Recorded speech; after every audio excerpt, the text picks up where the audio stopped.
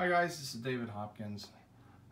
Today I want to cover something about open-end foil size of capacitors and their proper orientation. That's been covered several different ways. My oscilloscope crashed the other day, so I took a 1/4-inch jack for guitar cable and opened it up. This is the sleeve, which will be negative, and then this is the tip, which will be marked in red. And I took a piece of 18 gauge and a piece of 20 gauge wire. The 20 gauge wire is going to go ahead, I marked it in black, it's going to be for my ground, and then the 18 gauge is marked in red, that'd be for the hot side. So what we do is we connect the negative to the sleeve and then the red positive to the tip. So give me a moment to do so, and we will proceed. Wish I had some elevator music for you, but I do not. Anyway, I'm going to plug into the jack now. And while connecting and disconnecting capacitors, you need to leave your amplifier off. So at this point, I'm going to go ahead and connect what I think I know is the wrong end for the open foil. What happens is you have two conductors and a non-conductor in the middle, and then one of these sides has an extra layer of insulation, and that's the side you want to use for your polarity for noise reduction, and it adds up, in my opinion, especially in high gain amplifiers across the board. It makes a big difference. So always hold the negative in your hand, because if you hold the positive, it's going to make a difference. It's going to sound really noisy.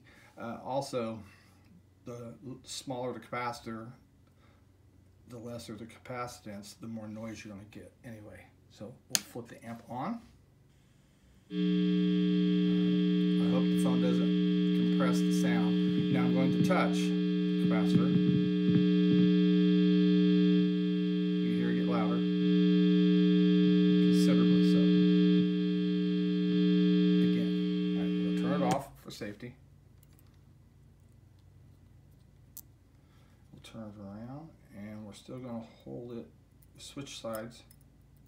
Get that on there. Switch sides. Turn this on again. Still holding the negative end. You hear it now, I'm going to touch it.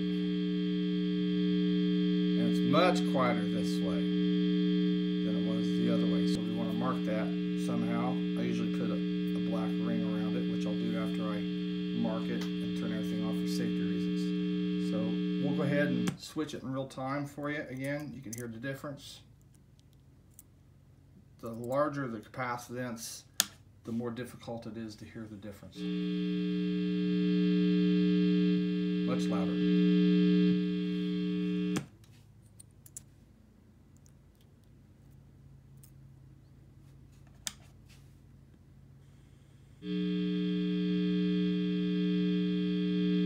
All right, and that does add up across the board, especially with you're building high gain amps.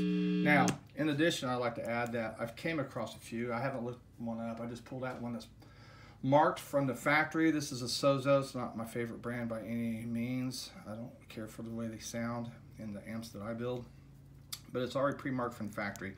And I've come across many. Let's see if you get that focused. There you go. You can see the black band there. Sometimes I find the bands are on the wrong end. I think that's just to satisfy quality control, quality assurance. They go, okay, yeah, the bands are on there, and that's all they need to care about. So now you can see it's much quieter, and that was, the previous was a 0.0022 microfarad. This is 0.022 microfarad. We'll touch it. You hear it get a little bit louder. We'll turn it off.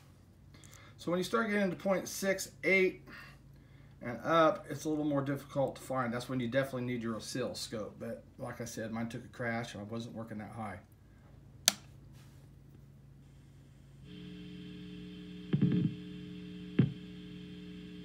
Okay, so this one apparently is marked wrong. All right, let's do this again. Come back over here. They've got the band on this side. We turn it on. touch it, you can hear it. Now, by all rights, when we switch these around, when I touch the capacitor itself, the jacketing should get louder than what we heard. But that's not what I saw last time around. That is much quieter. So this is a perfect example of not trusting what quality assurance, quality control has done. This band is on the wrong end of the visible coating of the capacitor. It needs to be remarked if ever used and oriented properly in your circuit. All right, this is David Hopkins. If you have any questions, email me at new_religion@live.com. David Hopkins at new_religion@live.com. Later.